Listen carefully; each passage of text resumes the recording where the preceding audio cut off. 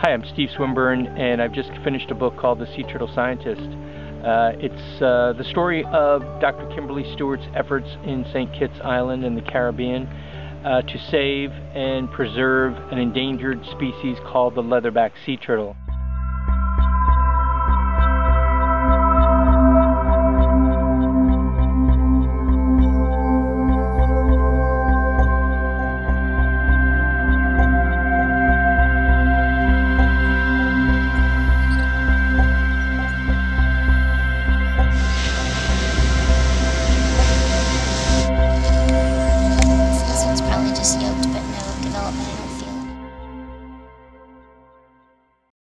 He would be food for?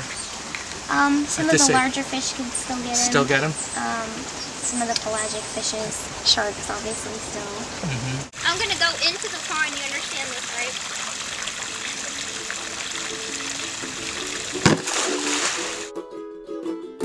I'm 1 in 1,000 and I'm on my way. 1 in 1,000 and I'm leaving today. Give me a chance, I've got to reach the sea.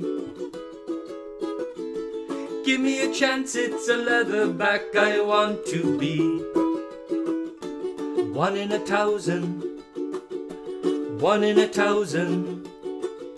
I'm 1 in 1,000, that's me. I'm 1 in 1,000 and I'm homeward bound. I'm 1 in 1,000, I swam the world round and round.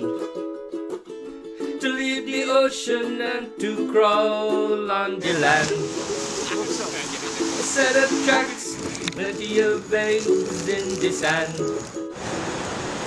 1 in 1,000, I'm 1 in 1,000. I'm 1 in 1,000, that's me. Give me a chance, I've got to reach the sea.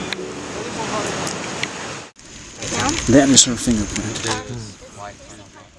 You see these tears that she's excreting? Yes, exactly. So she has a salt gland on either side of her brain. It's a lot larger than the brain.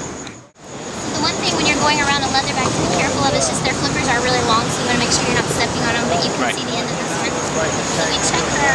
These are probably breeding scars from the males on her, so we will have someone who's filling out the data sheet and report all of that stuff.